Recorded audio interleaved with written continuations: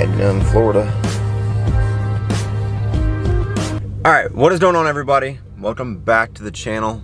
And as you guys can tell, we probably have a little bit better audio, a lot better footage. I got the new camera. Did a little debate on Instagram whether to get the headers or a new camera. And honestly, I have to say, it was 77% headers. Everyone wanted headers. But I told myself that I need better quality. I've been filming on my phone for the last year and a half, and if you guys remember, I did buy a camera about this time last year, and it was better than the phone I had then. Well, I got a new phone, and now my new phone is better than that camera. So I was just recording on my phone again. So I maybe recorded on a camera for like 2 months, and then I went right back to recording on my phone. And if you ever recorded on your phone or anything, it slows your phone down, you run out of storage space. It's a pain to export all your files because I edit on an iPad, and so I have to export everything over. So I normally have to airdrop, and airdropping takes forever. So it's just been a pain, and it's been aggravating. I want better quality, I want better sound, so I got a new microphone up top. As you guys can see, I've got the little, what they call a dead cat, and got that up top, so hopefully a lot better sound. Went with a Canon M50 mirrorless camera, so hopefully it's a lot better picture, a lot better exposure. You guys can see me in dark places now. Got a lot better focus on my face. But today's video is going to be answering my most common questions. A couple weeks ago, I posted on Instagram, I posted on my story. If you're not already following me on Instagram, go ahead over and follow me. It's at Aaron Cates, and I post a lot of things on my stories, ask me questions, things like that, and I posted whether you guys wanted me to do a Q&A video, and you guys voted yes. So then I later posted, what questions would you want to be answered? And I got quite a few questions, and there's a couple other questions that I'm going to answer that I get asked frequently. I mean, every single day I get asked these same questions. So I'm going to post this video, so when people ask me those questions, I can just send them straight to this video right here. Make it a little bit easier for myself, because nothing against you guys. I love all of you guys. I love all of the support I get. I wouldn't be doing a lot of this if it wasn't for the support that I get, because I've been doing this for a year and a half now, and if I didn't have any support, I honestly still wouldn't be here. So I really appreciate you guys. I really love you guys, but I get tired of repeating myself. I get tired of being asked the same questions. So I'm recording this video for the Q&A, and also to be able to send this video to people that have questions about the truck that I've already answered multiple times, and I'm just tired of answering them, honestly.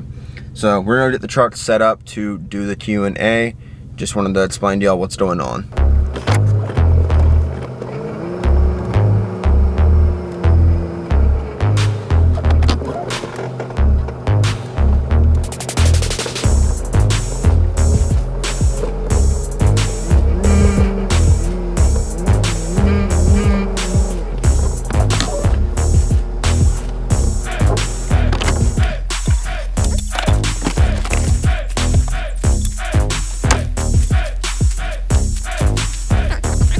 I think we're all set now. I wanted to get the whole truck in frame, and also if you're interested in some channel merch, I've officially released the first run of the shirts. It's just got the YouTube logo, my name on the front, and then on the back we have the truck as you see it. So obviously on the back, the whole truck from one of the first shoots I did after I wrapped it. And if you're interested in that, shoot me a message on Instagram at Aaron Cates, and we'll go through the whole order details. I am in the process of having a website made to sell the shirts, to sell the two-wheel drive Dane stickers, just to kind of organize it a little bit more. I've got some more ideas coming out for shirts, but just for right now, this is what we're going to be running, and that could change in the next couple weeks, maybe the next couple months. But right now, if you're just interested in a shirt, shoot me a message and I'll get you taken care of. Okay, so the questions I'm going to be reading off right now are from the Instagram story that I made asking if anyone had any questions. And how I'm going to do this, and there's a mail truck coming by, so it's going to mess my audio all up. Alright, so how I'm going to do this is I'm going to read off the question, who asked it. So in the future, if you guys like these types of videos, I'll post them on my story again, have you guys send in a bunch of questions. and I'm gonna read out your Instagram name. I might butcher it because I mean it could be hard, it could not. So it all depends on how your name is. I might butcher it, I might not. But I'm gonna read out the questions that you asked me and answer them the best I can at least. And that's how we're gonna do it. So if you guys like these videos, drop a comment down below, let me know. And we'll do one every couple months, every couple weeks, depends on how you guys like it or not. So N. Coleman 1X, his response to my story was, "She's a beauty." Well, thank you, N. Coleman. I've spent a lot of time, spent a lot of money making this truck the way it is. So I really appreciate that you like the truck. And all I can say is, if you're not already, subscribe to the channel and follow the build because it's going to get a lot better. And then Sitslud Rado asked me a lot of questions, so I'm just going to read out the questions he asked me. This damn mail truck. Restart. Why haven't you started your own custom headlight page? I actually did start my own custom headlight page. It was at AM Customs. It was on Instagram. It was on Facebook. And I built headlights and I used that page to show them off. But I deleted the account because I kind of got tired of being asked the same questions. Probably 10 to 15 messages a day were people asking me for quotes on headlights, and I would have to go through and look up their headlights, look up how much it was going to cost to get the halo kits and all these different things. And I would spend like 45 minutes researching this stuff just for them to be like, okay, I'll hit you up, and never hear from them again. So I was spending like probably, let's say, an hour for each person a day. So I was spending like 10 hours a day researching headlights for people that weren't buying them. And then I would get the person that would just message me and already have the money ready. And that was like the best thing, is that they already knew what they wanted. They knew how much it was going to cost them. And they didn't come to me until they were ready to buy. And like, I understand if you're wanting to get a quote and you are going to come back a couple weeks later and buy it, because I did have a couple people like that.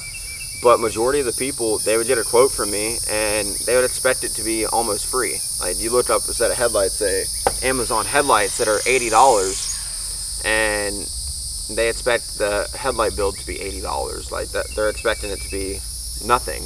And honestly, it's not that way. When you build headlights, it costs money and it takes time. It takes me like, I think these took like 5 hours to build. Like, that's 5 hours of time that I have to do. And when I charge people, I don't charge people barely any labor. I charge almost like a quarter of what most headlight companies charge, just because I know people don't want to spend that much money on headlights, and I would rather get the business rather than someone else. That way, I mean, I can make the money and not someone else. But that's why I haven't started my own page. I had one and I deleted it because I was trying to ask the same questions every single day. And he said, have you ever considered putting a train horn on your truck? Yes, it is in the plans. I want to go with horn blasters. I want to get one to go where the spare tire was, because if you guys don't know, I took the spare tire out like 2 years ago because, I mean, I'm on 37s and the spare tire was like a 30-inch tire. It's not going to do me any good. So I took it out. So yes, I want to get train horns, and yes, I want to get the spare tire kit from Horn Blasters. And he said, can Sitslud have a shout out on your channel? Yes, of course. Sitslud Rado created the outro for this channel. He's a good friend of mine on Instagram, and if you guys aren't already following him, you should definitely go follow Sitslud Rado. He's a very, very nice crew cab dual drive Silverado. It's got a 6-inch lift on it, and 35s and 20x12s, and it's a really nice truck. Always has clean pictures, and he's just a great guy in general. So yeah, there's your shout out, Sitslud. And he said, who do you think has the best cat eye on YouTube or Instagram? Okay, well, I mean, obviously, if I'm gonna say YouTube, I'm gonna flatter myself. I'm gonna say me. I love this truck, and honestly, I know what all's done to it, and I know how clean it is, how well taken care of it is. So on YouTube, I'm gonna say hands down my truck. And then up next, we got It's Ham, and we got BTG Performance Bowtie Die 97. Those are about the only two cat eyes that I really know on YouTube that I can just think of off the top of my head. We got, I think Tyler Fox's truck is a GMC, so he's kind of out of it. But I'm going to say It's Ham, BTG Performance, and myself for the cat eyes on YouTube. On Instagram, oh, okay, I already know, because, I mean, it's going to sound weird, but I've been like a fanboy of his truck since I got this truck, Murder Auto, and he already knows this. I think his name is John Manning. I think that's his name. I might have just completely butchered that, but Murderado on Instagram, hands down, is my favorite truck. I've loved his truck since I got this truck, and I've sent him screenshots from like 3.5 years ago when I first got this truck. I found his truck on Instagram, and I wanted to build my truck like his. And I mean, obviously I didn't build it like his, but originally I wanted it to be like his truck, and I've always loved his truck. So on Instagram, I'm gonna say Murderado. And then D Gilson _ said, if money wasn't an issue, what new truck would you buy and why? If money wasn't an issue, I already know exactly what truck I would buy, and it would be like a 2015, 2016 Denali Duramax. I would want a crew cab, I want it black, and I want it bone stock. I mean, like straight grandpa truck. I want it on stocks. I don't want anything done to it. I don't want it to have ever been ran hard, anything. Say some grandpa bought it to pull a camper to Wyoming or Montana or anything, and it's just been driven a couple times. I want a bone stock 15-16 Denali Duramax, and I want it in black. I want a crew cab, and I already have the whole build planned out in my head because that is my dream truck. That is what I want, and one day this might get sold. The Ford's probably going to get sold, and I'll buy one. But if money wasn't an issue, hands down, that would be the truck I would buy. Sitz Laredo said, would you go with a bigger wheel or stick to 22s? Yes, I would go bigger. I want 26s. I want 26x14 forces on 37s, but like the last question, if money wasn't an issue, money's a very big issue there. That's like an $8,000 setup, and I mean, if I was gonna spend $8 grand on wheels, I would probably just save that $8 grand and put it towards like a new truck or something like that, because honestly, it's an 04. If I were to sell it, I'd sell it for 12. So I mean, eight grand is 3/4 of that. So yeah, I would go bigger, but I can't afford bigger, so I'm sticking with the 22s. Would you rather have a brand new truck but cheap lift kit and only a 6-inch, or an older truck with a 12-inch fancy lift? Older truck, fancy 12-inch lift. Brand new truck, cheap 6-inch lift. I'm gonna go brand new truck because I mean, you get an older truck. Say it's like a $3,000-$4,000 truck, but you got a fancy 12-inch lift on it. I mean, I would rather have the newer truck with a cheap 6-inch lift because you have a brand new truck, and later on down the road you could put a fancy lift on it, but you have a more reliable truck, a probably better gas mileage truck, probably has air conditioning, and so yeah, I would go with a brand new truck on a cheap lift rather than an old truck on a really nice lift. And Sitz Lud again said, why did you go back to red taillights? Because I wanted to do the chrome kind of tie-in with the purple wrap, and I had the tinted taillights. I really debated on getting the black housing with a clear lens, but I wanted more of an OEM look with this truck. I want it to look almost factory, but have a wrap and have built headlights and things. So I went with the red taillights, but I did a little bit newer style with the LEDs inside it. So it looks almost factory, but it's not factory. So that's why I went with the red ones. And Sitz Lud again said, what made you start YouTube? So about 2 years ago, I'd say, because I've been doing YouTube a year and a half. So I'm going to say about 2.5 years ago, I was watching a lot of JW Montoya, a lot of Bertrand 850, a lot of Bowtie Die 97, and they were all building their trucks. And back then, JW had the white 4-door GMC, Bertrand had his 4-door Cat Eye, and Bowtie 97 had the extended cab Cat Eye, just like my truck. And they were always doing the same things that I was kind of interested in doing, a little bit of performance, lift, tires, I mean, you know, the whole 9 yards when you build a truck, basically. And I got to thinking, they're doing this and they're recording it, I'm doing it anyways, why don't I record it? And then I started looking more because my truck's 2-wheel drive, and I couldn't find any videos on 2-wheel drive lift videos or really anything for a 2-wheel drive. And I was like, that's my opportunity to get my name out there, to start helping people. Is I'm already going to do this stuff, why don't I record it? That way, if someone else has questions on it, they can see my videos and help themselves out. Because I had questions like, could you use 7-inch Pro Comp springs on a 6-inch rough country lift and give it an 1-inch lift? Or could you put the 7-inch springs in with a 3-inch leveling kit and have a 10-inch lift up front? Or like, could you put the Max Track lift springs in with a 6-inch rough country lift and give it a 2-inch level? I had all these questions, but there were no answers because there were no videos on YouTube, and that is exactly why I started. So that's what made me start YouTube originally. Was I couldn't find the answers, so I took it upon myself to put the answers out there. And then my girlfriend, Michaela Morgan, she said, "When are you proposing to your girlfriend?" Asking for a friend. So we've been together 3.5 years, and she already knows I have a ring. I plan on proposing, but I had planned on proposing when we went to Tennessee in January, but Zales was kind enough to completely screw me over and give me the ring 2 months late. So it didn't happen, but God has everything planned out for a reason. God knew that we weren't ready, or something was going to happen, and that's why the ring was late. Everything happens for a reason. I strongly believe in that. So I don't know when I'm proposing. There's the answer to that question. I'm J.DCLXVI said, "How much you're into your build if it ain't personal?" So it's not personal, but if I just had to guess a number right off the top of my head, I'm going to say close to 8 grand just into it aftermarket. I paid 11 for the truck. So 11 grand into it just buying it. I bought it with 104,000 miles on it, so had really low miles. And I've got money in the lift, both lifts. I have the 6-inch, the lift springs, the body lift. I've got money into the gears. It's got 456 gears. It's got rock lights all the way around. I've replaced almost everything under the hood. It's got new intake gaskets, new knock sensors, new spark plugs, new spark plug wires, all new belts, all new pulleys, new water pump. I've done a lot to it mechanically. It's got all new brakes, all new rotors, all new brake lines. I've done a lot mechanically to this truck, so I'm gonna say around 8 grand I've put into it. Easily 8 grand.